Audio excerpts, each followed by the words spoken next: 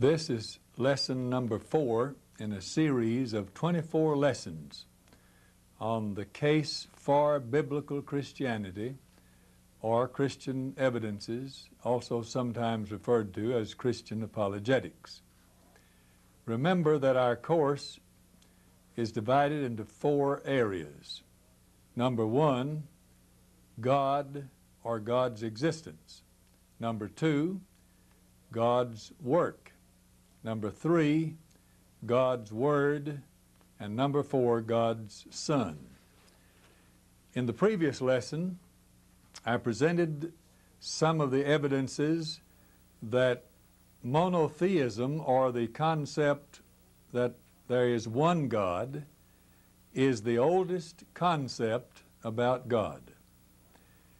In a great book entitled Eternity in Their Hearts by Don Richardson, Mr. Richardson points out some of the evidences concerning this. This book was published by the Regal Books Company, and my copy is a 1983 edition. It contains 176 pages. Mr. Richardson is also the author of other books.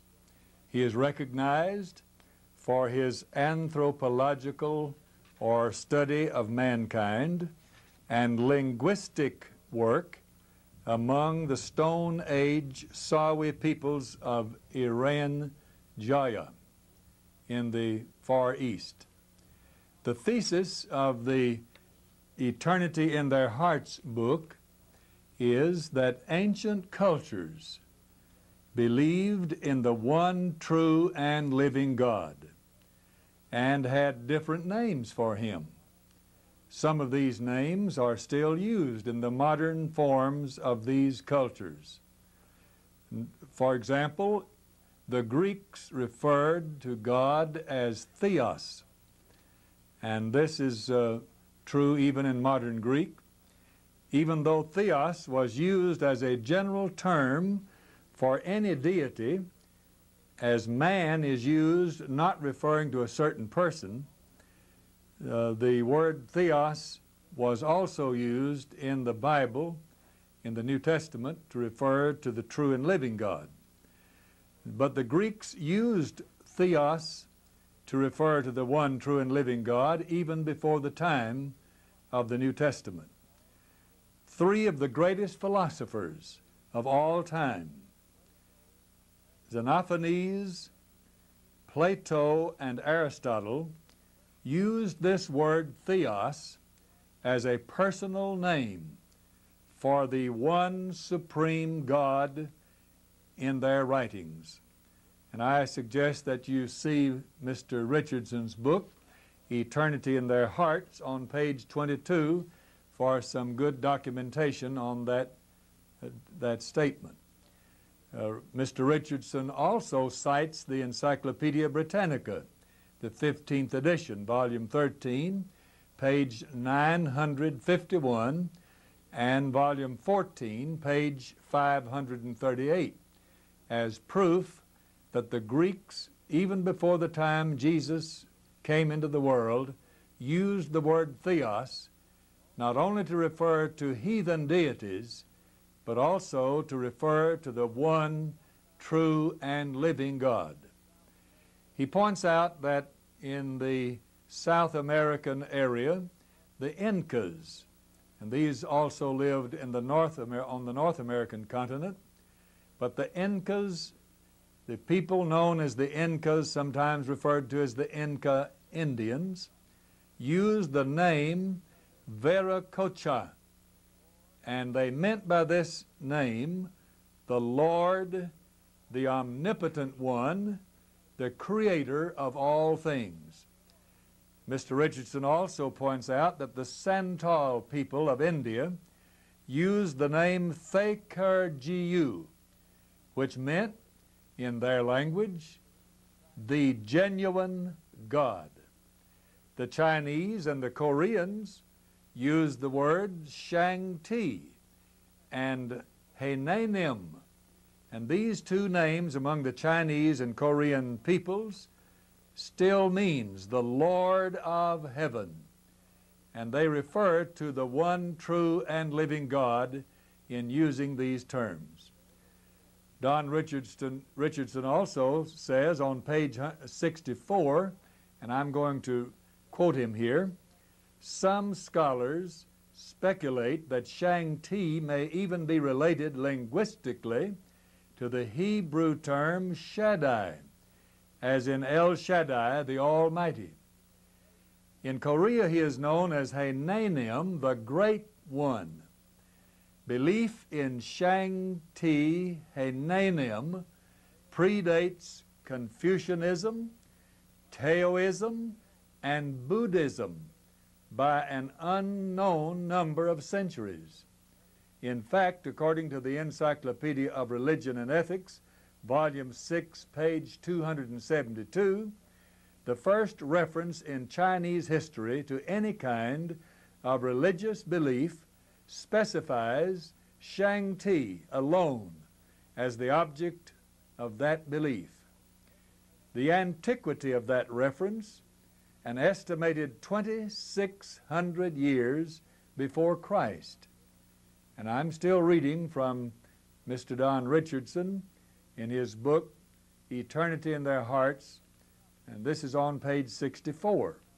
And I make a comment here to remind you how far back this is, 2,600 BC. That was 500 or 600 years before the time of Abraham. And so he goes on to say the 2,600 years BC is more than 2,000 years before Confucianism or any other structured religion arose in China.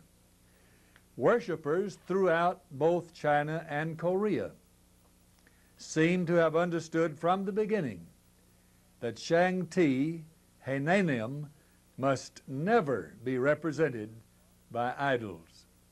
Chinese people, for their part, appear to have paid homage to Shang-Ti quite freely until the dawn of the Shu dynasty, 1066 to 770 BC.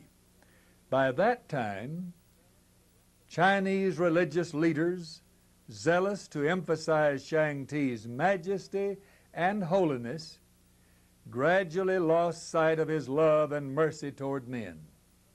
And of course this means, and I'm commenting on what Mr. Richardson says here now, this means that they corrupted the original idea of the true and living God, the God who revealed himself to men through the heads of the families even before the time of Moses in what is known as the patriarchal system or patriarchal age.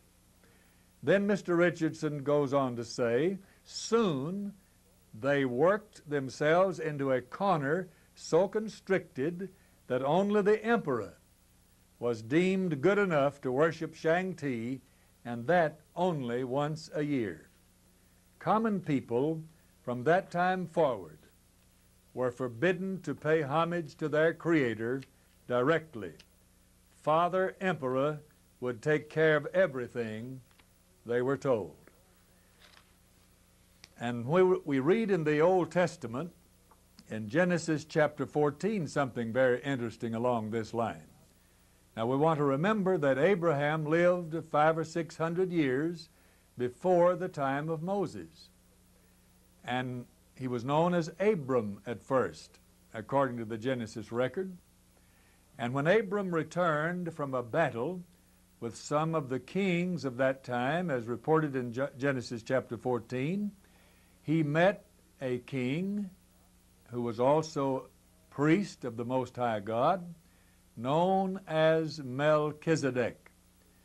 And Don Richardson wrote concerning this meeting on pages 7 and 8 of his book, Eternity in Their Hearts, a very interesting comment. And I do recommend that you get this book, Eternity in Their Hearts.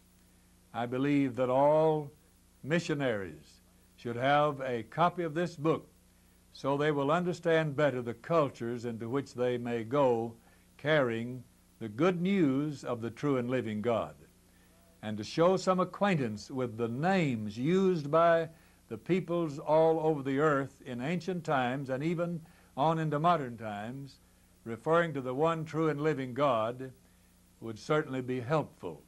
We must remember that the word G-O-D is a relatively new word compared to some of these names which predate Old English by hundreds and hundreds of years.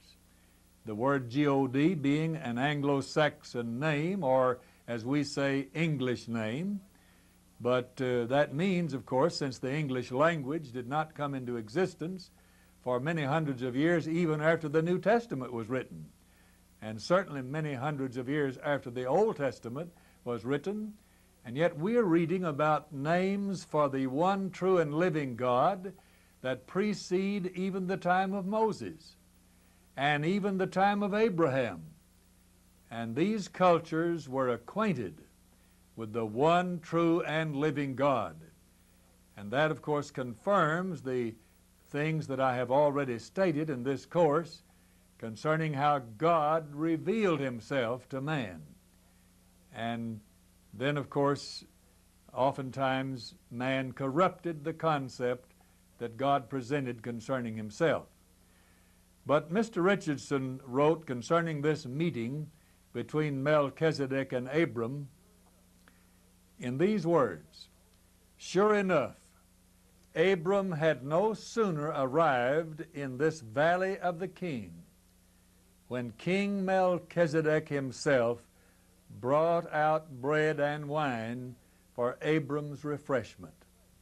The narrator does not say that Melchizedek journeyed to meet Abram, and by narrator, remember, he's referring to the writer of Genesis, Moses.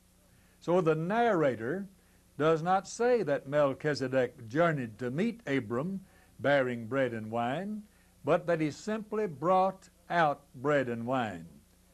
Perhaps another evidence for the close proximity of the valley of Shaveh and Salem. Now comes the unexpected. This Canaanite king of righteousness, according to the author of Genesis, doubled also as priest of El Elyon, or as the English text says in Genesis 14:18, God Most High. Who was El Elyon? Both El, that's spelled E-L in English, both El and Elyon were Canaanite names for Yahweh himself. Now note this, and he gives the proof of this as we go just a little farther in this reading from Mr. Richardson. El occurs frequently in ancient Ugaritic texts, and he cites and documents that. This Canaanite name, El, even worked its way into the Hebrew language of Abram's descendants in such words as Beth-El, the house of God, El Shaddai, God Almighty, and Elohim, God, a pluralized form of El which nevertheless retains a mysteriously singular meaning. Elyon, now note Mr. Richardson's comment on this name Elyon. Elyon likewise shows up as a name for God in ancient texts written in Phoenician, a later branch of Melchizedek's old Canaanite language. And even the compound from El Elyon appears in an ancient Aramaic inscription found recently in Syria.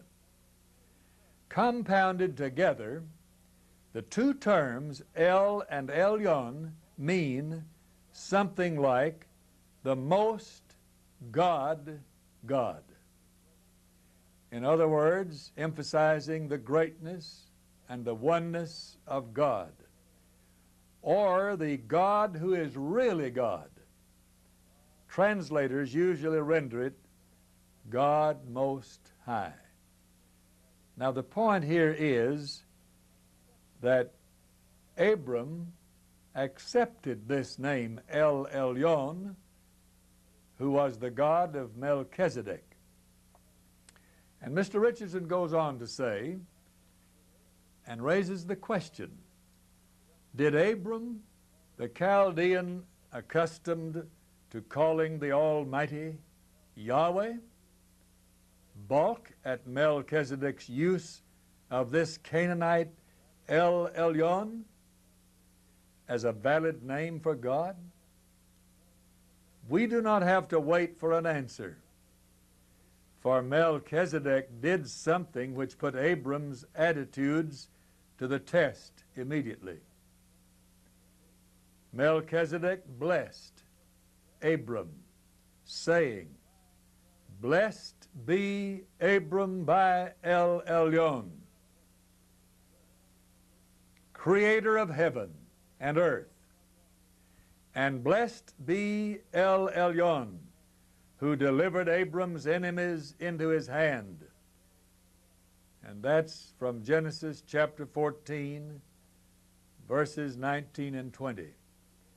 And in this reading, El Elyon, the original word of the Hebrew text, is not translated with Most High God, but is left just El Elyon, which of course really is not Hebrew, but originally Canaanite language, as he points out here, referring to the one true and living God.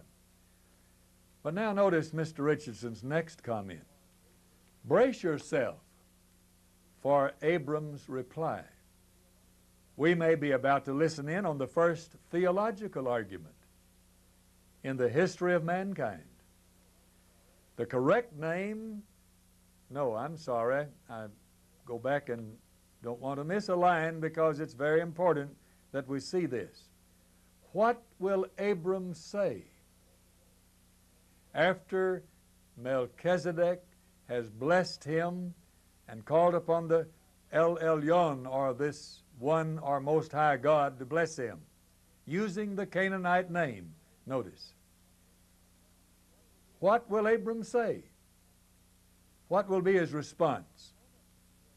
Will he say, "One moment, Your Highness.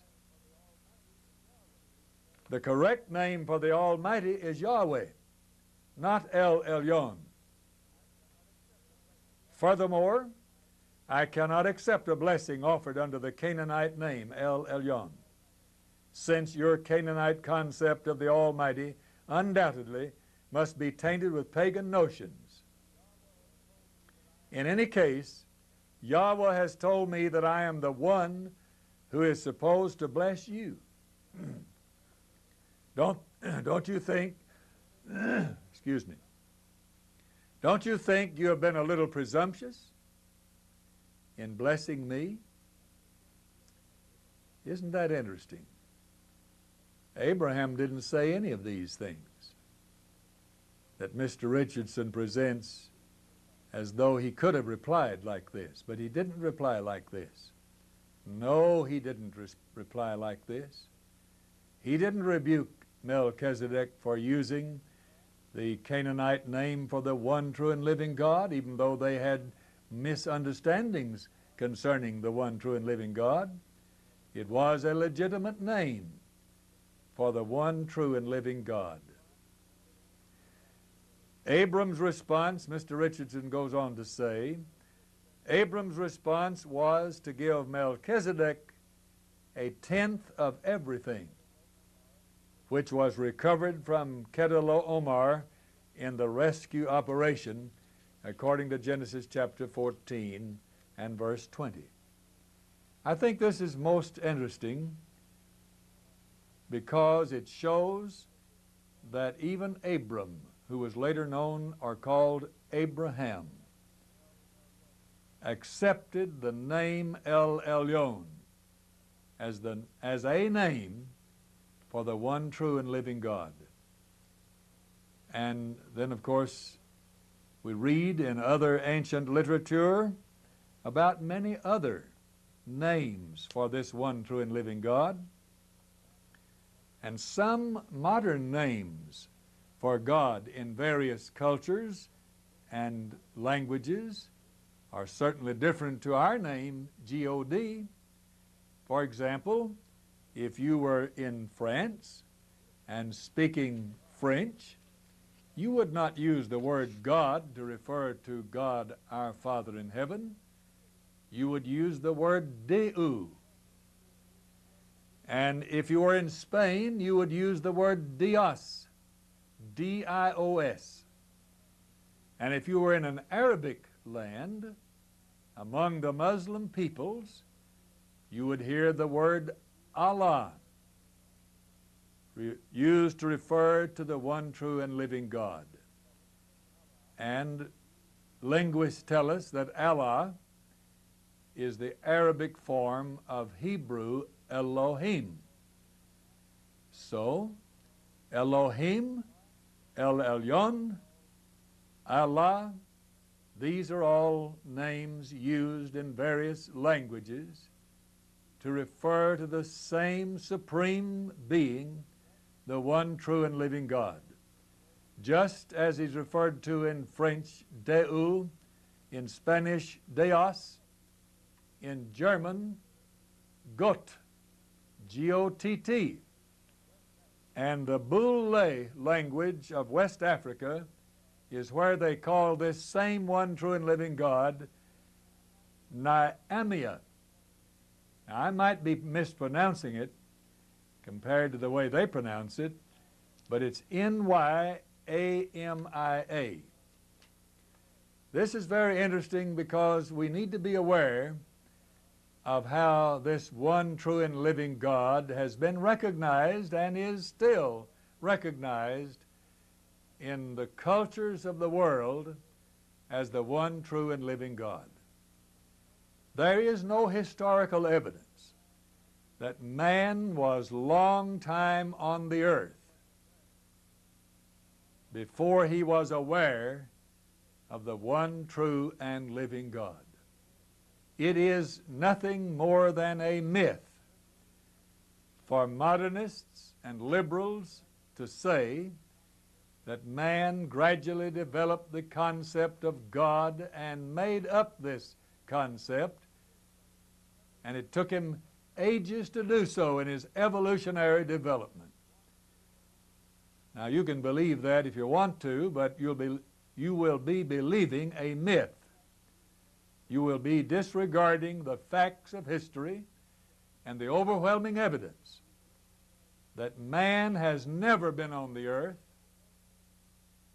without a concept of the one true and living God. No history suggests that there was ever a time when human beings did not have the concept of the one true and living God. There are those who say they would believe in God if they could see Him. Now, that's a rather remarkable attitude. They would believe in God if they could see Him. It may be startling to some to hear what I'm about to say, and that is the fact we do not see Him can be viewed as great evidence He really does exist. I want to show you why I say that, and I want you to be able to tell others. And that's one of the purposes of these lessons, not only to help those who hear the tapes, watch the lessons, but to be able to use these ideas in helping others to be fortified in their faith, or to generate faith, to strengthen faith. So just think about what I've just said.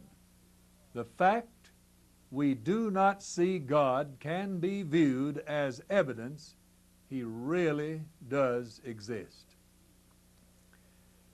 The first question for us to consider as we think about this is, you have the concept of God in your mind.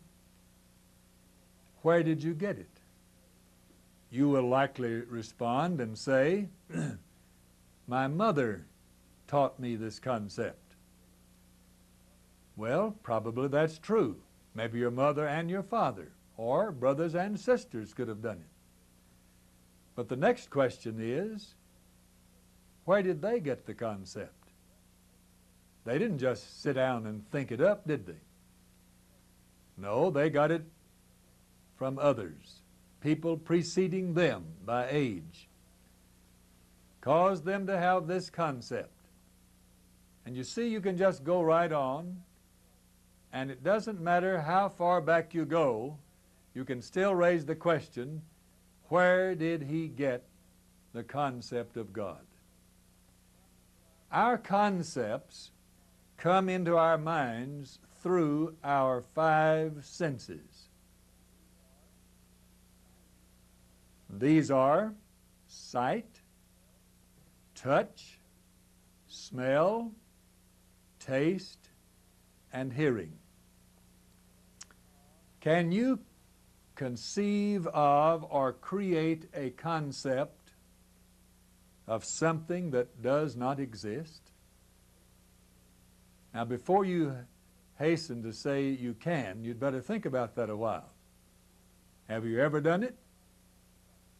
Now, I'm not saying you cannot concoct some kind of a concept of something by using things that are already here and taking parts of many things and combining them.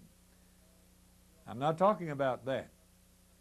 I'm talking about your coming up with something that does not exist.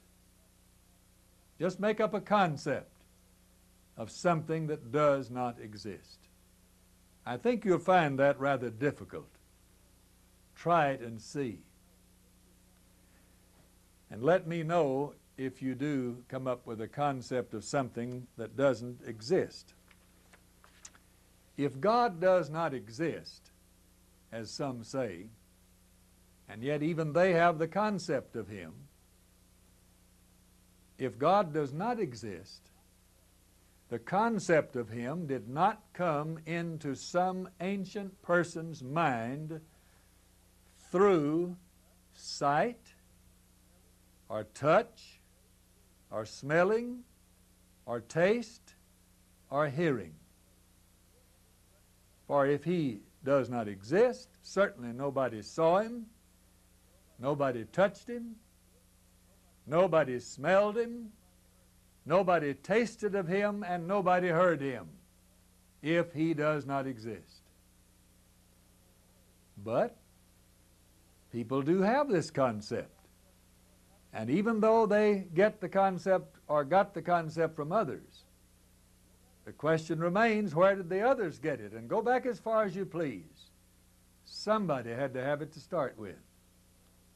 I maintain that we're forced by reason and logic, as well as Scripture, to believe that God made himself known, and that that is the way that concept came into man's mind originally.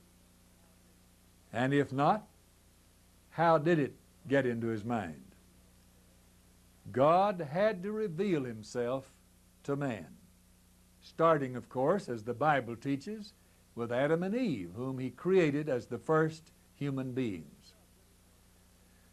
Now, if you have difficulty believing in something that you cannot see, I think you can remove that problem by just thinking some about this matter. We believe in many things that we cannot see. If someone says, "Draw me a picture of God and I will believe," then you might ask that person to draw you a picture of his mind. You've never seen a picture of anybody's mind, even if you saw a picture of a person's brain. You would not be seeing his mind. And we've already talked about and studied about this some in this course. Ask him to draw you a picture of consciousness. Have you ever seen consciousness? Ask him to draw you a picture of an idea. Now realize that a person might draw something concerning an idea that he has in his mind, but he cannot draw his own idea, and nobody else can draw his idea or anyone's ideas. They are unseen. And have you ever seen a picture of life? You have seen manifestations of life, but nobody has ever seen life as great and wonderful and powerful as it is. Nobody has ever seen life. Have you ever seen a picture of memory? Or have you ever seen memory? You really haven't. Have you ever seen love? You really haven't, except the actions of love. But the abstract element known as love is not to be seen. It is manifested in various ways, that's true, but it is not seen. And hate is not seen except in the manifestations of it, what it brings about, and how ugly it can cause people to act. But hate itself is an unseen entity or matter.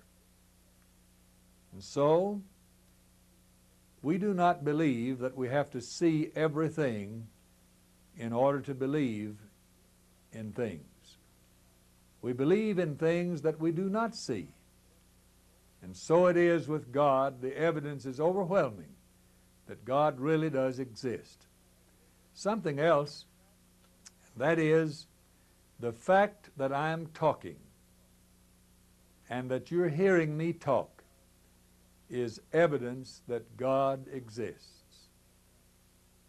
I am evidence that God exists as a human being. I cannot be explained without God.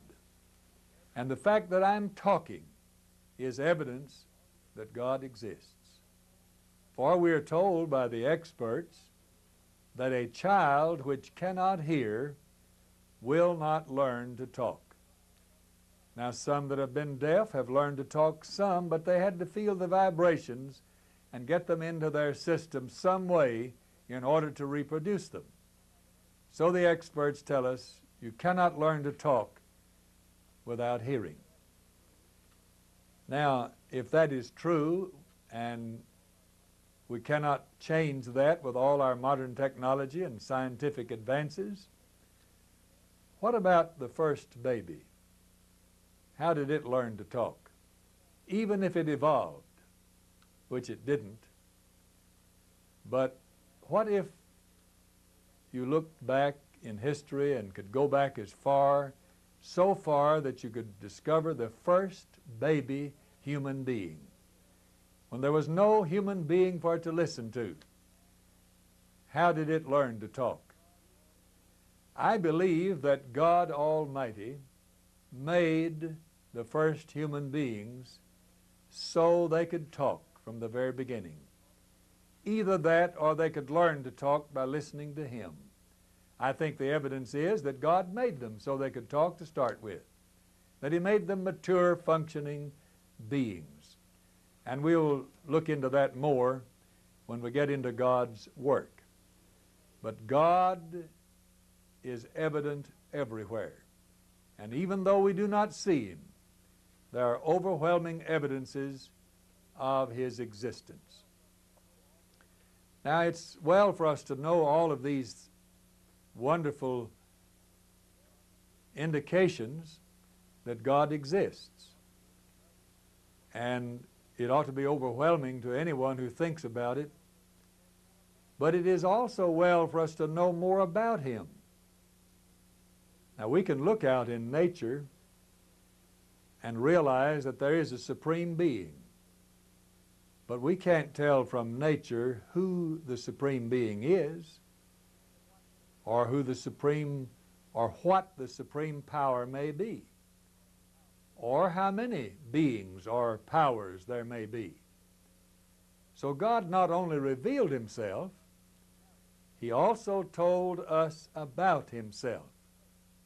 He presented many of the traits and characteristics of himself right in the book that he wrote about himself, and that is the Bible, the Word of God. And when we get to the place in our course where we'll study the Bible itself and the evidences that the Bible is indeed the Word of God, then I'll tell you more about why I believe the Bible. But let's just look at the Bible itself for a while and see some of the traits and characteristics that God has presented concerning himself.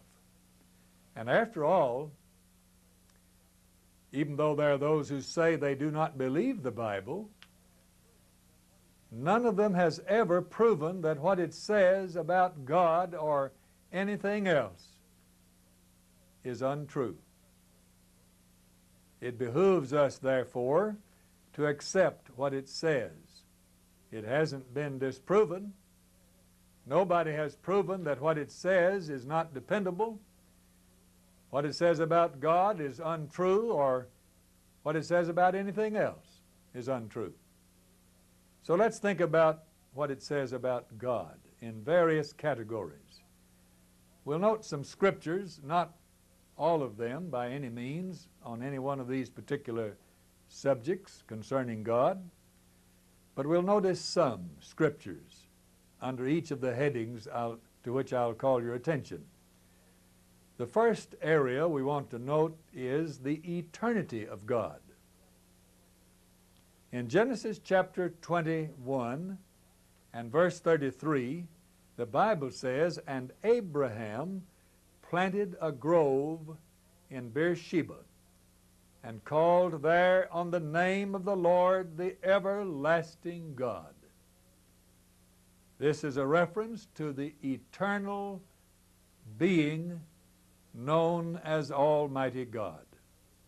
In Deuteronomy 32 and verse 40, we're told that God said, "I lift up my hand to heaven and say, I live forever." In Deuteronomy 33:27, "The eternal God is thy refuge, and underneath are the everlasting arms." And in Job chapter 36 and verse 26, the Bible says, "Neither can the number of his years be searched out." God is eternal. I know that's a difficult concept, but we cannot reject it merely because we, in our finite, limited capacities, cannot grasp it. The evidence is overwhelming that he does exist, and he tells us that he is eternal. The number of his years cannot be searched out. In Psalm 41:13, we're told, "Blessed be the Lord God of Israel, from everlasting to everlasting." And in Psalm chapter 90 and verse 1, "Lord, thou hast been our dwelling place in all generations. Before the mountains were brought forth, or ever thou hadst formed the earth and the world, even from everlasting to everlasting, thou art God. 1,000 years in thy sight are but as yesterday, when it is past, and as a watch in the night." Now, no one has ever proven that that isn't true concerning our everlasting God. Psalm 93 and verse 2, "Thy throne is established of old. Thou art from everlasting." Micah chapter 5 and verse 2 repeats the same sentiment. Psalm 102 and verse 12, "Thou, O Lord, shalt endure forever, and thy remembrance unto all generations. Thy years are throughout all generations. Of old hast thou laid the foundations of the earth, and the heavens are the work of thy hands. They shall perish, meaning the work of his hands will perish. But thou shalt endure. They shall perish, but thou shalt endure, yea, all of them shall wax old like a garment. As a vesture shalt thou change them, and they shall be changed. But thou art the same, and thy years shall have no end. Not only do we read in the Bible that God is eternal, that he is from everlasting to everlasting, we also read that he is infinite. As in 1 Kings chapter 8 and verse 27, the writer said, "Will God indeed dwell on the earth? Behold, the heaven and heaven of heavens cannot contain thee. How much less this house that I have builded," and that is comparable to 2 Chronicles chapter 2, verse 6, and also chapter 6 and 1 and 18, where emphasis is given on how the earth, even the universe, the heaven of the heavens, cannot contain this infinite God, this great and marvelous Spirit about which we are studying. Psalm 147 verse 5, "Great is our Lord, and of great power. His understanding is infinite." Jeremiah 23 verse 24, "Do not I fill heaven and earth, saith the Lord?" He is so great, beloved, we cannot use adequate terminology and figures and forms of speech to really show what he is like. Even the writers of the Bible, guided by the Holy Spirit, adapting the language to the human concept and understanding of matters, does not show us completely what God is really like. He is so overwhelming and so great. He cannot be contained. He cannot be defined. He cannot be put in limitations. And so these writers, realizing that by the power of the Holy Spirit, they wrote concerning this great and marvelous infinite God. In Isaiah chapter 55 and verse 8, in the midst of the idolatry of the times among God's people, which is described in the first chapter of Isaiah, there was a great need for God in the minds of the people of God. As Isaiah tells us, just like there is a great need today, and many of the problems of Isaiah's time are being repeated in our own time, and for the same reason. God is being left out of our lives too much. And here Isaiah tells us that God Almighty said of himself, "For my thoughts are not your thoughts, neither are your ways my ways, saith the Lord. For as the heavens are higher than the earth, so are my ways higher than your ways, and my thoughts than your thoughts." What a mighty contrast.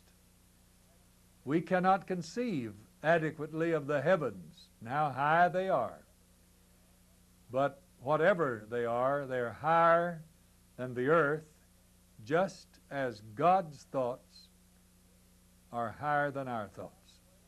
And God's ways are higher than our ways in the same way. 1 Corinthians 2:16, "For who hath known the mind of the Lord, that he may instruct him?" And so God is infinite. We further note in the Bible that God is unsearchable and incomprehensible. And I love Isaiah's words on this great God and how incomprehensible and unsearchable He is. And I read from Isaiah 40, beginning in verse 12. Who hath measured the waters in the hollow of His hand, and meted out heaven with the span, and comprehended the dust of the earth in a measure, and weighed the mountains in scales, and the hills in a balance? There's a question mark after that statement. That is a question. And it is a powerful question indeed, a challenging question. And of course the answer to it is the Almighty. God Almighty is the one who measured the waters in the hollow of His hand. Figurative language, certainly, showing how great and powerful and majestic and wonderful our God is. He knows even the measure of the waters. And the earth is more than 3/4 covered with water, we're told. We can't really conceive of how much water that is, but the Lord knows all about it. And Isaiah goes on to say, who hath directed the Spirit of the Lord, or being His counselor hath taught Him? That's another question. And of course the obvious answer is nobody has. And yet it is startling to hear somebody sitting in judgment, as it were, on God Almighty. And sometimes people say what God should do and what God shouldn't do, and try to give Him advice. Oh, my friends, we ought to be very careful never to do that, because we cannot direct Him. We cannot give Him advice. We cannot teach Him. We cannot tell Him what He should do and what He shouldn't do and be right. And then he goes on and raises another question. With whom took He counsel? And who instructed Him and taught Him in the path of judgment, and taught Him knowledge, and showed to Him the way of understanding? And of course the answer to that, nobody. Behold, the nations are as a drop of a bucket. You may have wondered where that expression came from. Perhaps this is the place. A drop of a bucket. The nations are as a drop of a bucket, and are counted as the small dust of the balance. Behold, He taketh up the isles as a very little thing. Can you imagine dust on a balance?